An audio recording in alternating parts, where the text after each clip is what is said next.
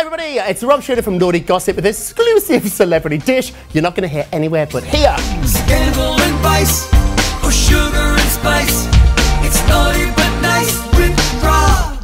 Angelina Jolie has not only dumped Brad Pitt, she's also dumped making movies and plans to retire from Hollywood. Say it's not so. Sources are telling me that Angelina is over-starring in films. Now she wants to write, direct, and as far as she's concerned, she's retired from acting. They also tell me that the next chapter of Angelina's life is going to focus on her children and all the important causes that she supports. Now she finds acting kind of shallow and wants to focus on the stuff that really matters. Now, Angie does have a few upcoming projects that she will finish, including the sequel to Maleficent. But after that, she's done.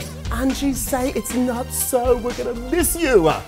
It's naughty but nice with Rob.